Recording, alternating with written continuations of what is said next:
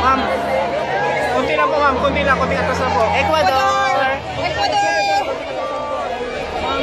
Michelle! Michelle!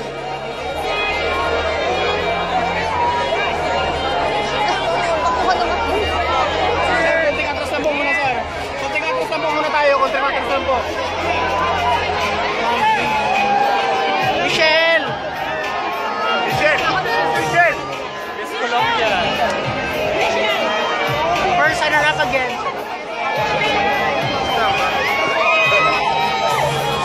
Colombia, Colombia! Judges on stage. Ecuador! Hola, Brazil!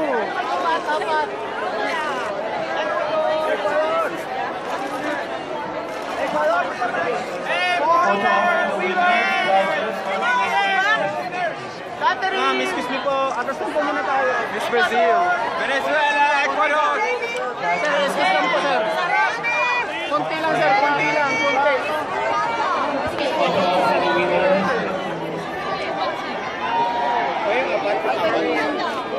Ayan,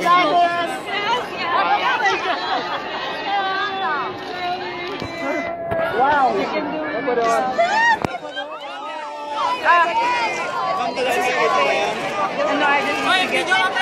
Bruna! The box. Just drop the box. The box. Stephanie! Venezuela! Lipstick! Venezuela! Ecuador! Colombia! Okay. All four. Konti lang sir, konti lang. All four. Okay. Brazil! Ito na. Okay, four. Hey, a little. Venezuela! Brazil? A little. Four. Please. Come closer. Balik ka doon.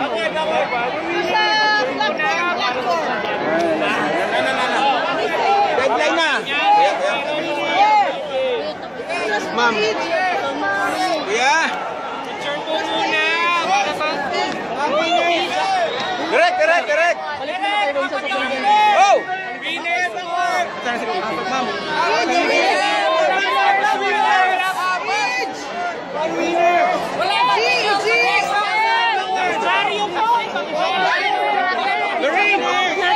Lorraine! Masakit yun. Lorraine! Kunti lang po muna sir, kunti lang. The four of them. Can you ask them to go forward? The four, the seniors. They should be right. Just pull the other. Sir! Yan. Atras na lang kayo ng konti lang sir, konti.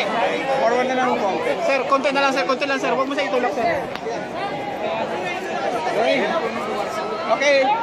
Closer. Closer. Closer. Closer together. Together, please. Closer, please. Miss Earth. Miss Ecuador. Okay, ready? Camera muna. Ready? Babae yung smartphone.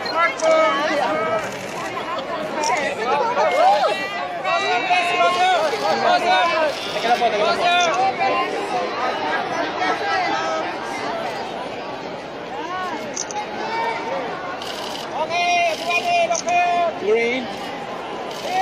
Lorraine. Over here. Ikaw pa. Ano mo si Tess? Si Pizzi, nasaan? Sir, wala mo, sir.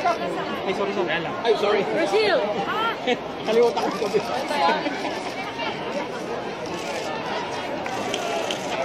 Nice. Alright. Thank you. Okay,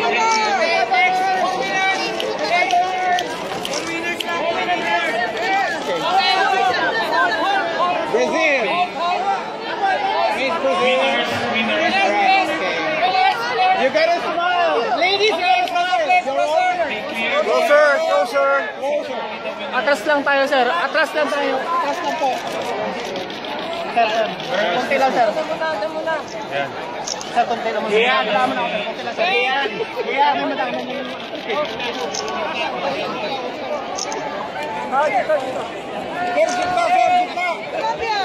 Sir, gitna ka! Sir, gitna. Sato nga! Yan, sir. Tumagal. Ano ba? Yan, sir. Yan! Sir, Sir, munsod po yan. Okay, sorry.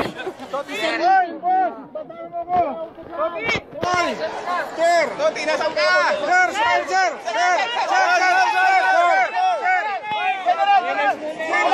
Isa pa! Jaryo!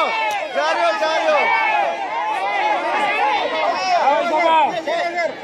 Isa! Dalawa! Sir, dito lang.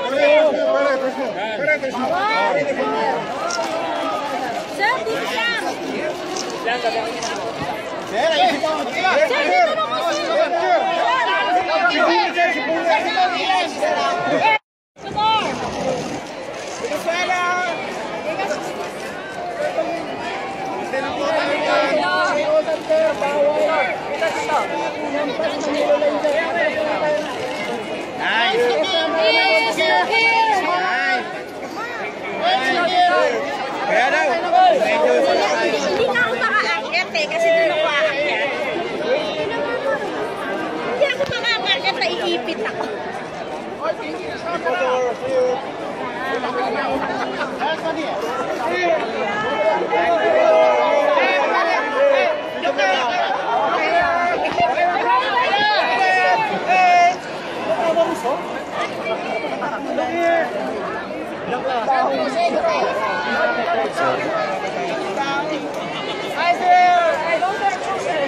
Michelle, 10 pesos dito ka, oh. Hindi. Doon nga, para Hindi ako ba? Sumor!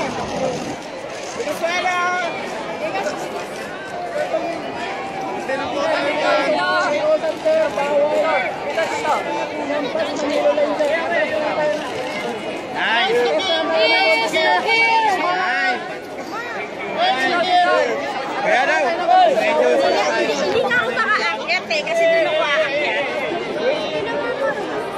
Hindi ako makaakyat, naiipit ako.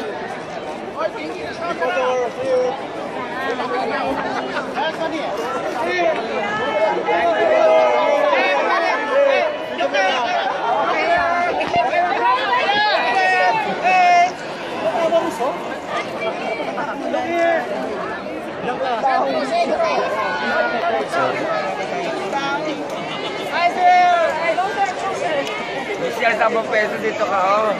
Hindi. Doon nga, para Hindi ako ba?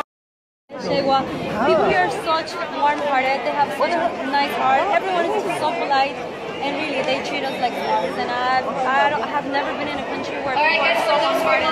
And I love to thank every single people from Philippines because they have happy, you know, like I'm in my house, like in my home. What's one thing you won't forget about the Philippines?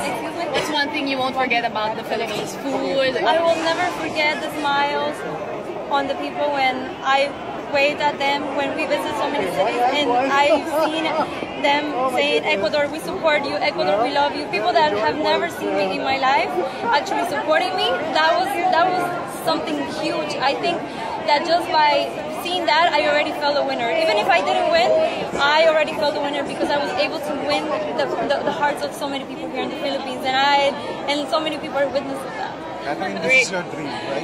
Yes, this is my dream. This is my dream, and I made my dream possible. So I really wanted to say to all the girls that are out there watching this right now, everything is possible. You just have to put your heart and soul for it. If you want to accomplish your dream, everything is possible. Dream, because dreams come true. What are you looking forward to in your reign? I want to work. I am a lawyer, and I fight for justice, and I fight for what's good. And now, as Miss Earth, I will fight for the environment. I will fight to make a change in the world, and actually to have people being conscientious about the environment and about the respect that we need to have towards it. Thank you. Can you say Miss Ecuador that it's second win of Ecuador right now? Yeah, it was the second win. It's your Following the footsteps of Olga Alaban 2011. Excuse me? That Ecuador's second win in Miss Earth, following the footsteps of Olga Alaban 2011. What can you say about that? Well, I believe that there's beautiful Ecuadorian women too out there, and when she won, I feel so proud as an Ecuadorian. And now that I'm able to have the opportunity to have this reign as Miss Earth, it means the world to me. And anyone can do it. Everyone's just so beautiful. Everyone deserved it. But you know, there's always have to be a winner, and I was blessed. Katherine, your nearest future plan. Your nearest future plan. Your future plan. I mean, your main advocacy. My main advocacy? Well, I will still work on my advocacy, which was environmental education in children in schools, because I believe they have to grow up to be conscientious adults and actually think about the future generations that are going to come. So I will keep working on my project that I have in Ecuador, and also I have some other projects that I would really like to apply it in different places. Katherine, the judges who selected you are diverse, like general. What can you say about the diversity of the judges who chose you as the winner? Well, I guess all of them chose me because everyone has their own story, you know, and if they saw in me as Miss Earth and that I will have a commitment to work, I believe that that's the main thing. I believe we all are beautiful on its own way. Everyone has its own unique beauty, but it's also about the work and the commitment you have as a beauty queen to actually work for those in the stage. So in this case, really hard. Thank you. Hey everybody, I just want to say thank you for all the support that you always gave me. I love you so much, you just can't imagine. This is my crown and I'm so happy for it. You're not gonna forget about me, so love you. Sorry. Picture. Sorry. Una, dos, tres. Thank you. Miss Venezuela.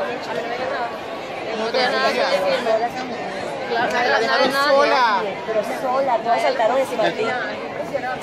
Yes, okay, ya quiero una foto contigo. Solo picture, please. Solo. Venezuela, I see.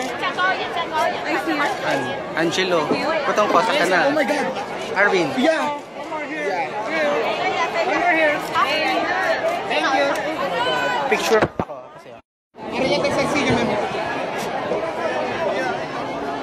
Alright. Something please. Uno, dos, tres. Move. Vamos tayo maglakad. Ya tengo. Listo. Muy bien.